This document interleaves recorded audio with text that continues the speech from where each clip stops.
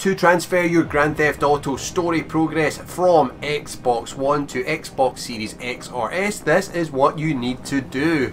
This first part we're doing here is on the Xbox One console before we switch on over to the Xbox Series S or Series X.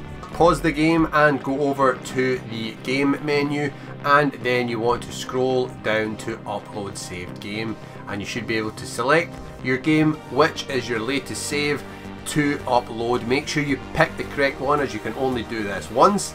If you don't see this, you have not linked your Xbox account with the Rockstar Social Club. I'll leave a video down below and at the end of this one so you can see how to do that.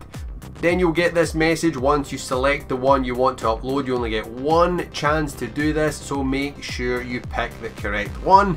Then you'll get this message on your Xbox One, which means you have successfully uploaded your save and you can now start this save on your Xbox Series S or Series X. Then on your Xbox Series X or S, you want to resume story. So we're on your next gen console now on Grand Theft Auto 5. This alert is just letting you know that if you download this saved game data, it will overwrite anything else you've got on the new version of Grand Theft Auto 5. If maybe you've been playing it for a while, before you do this update, it will wipe any progress. So make sure this is the save you want to continue with. Success, your save game has been downloaded, and then you can confirm and jump on into the game. Give it a second to load.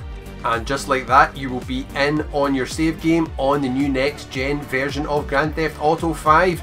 But before you upgrade, make sure you check out the video on screen right now.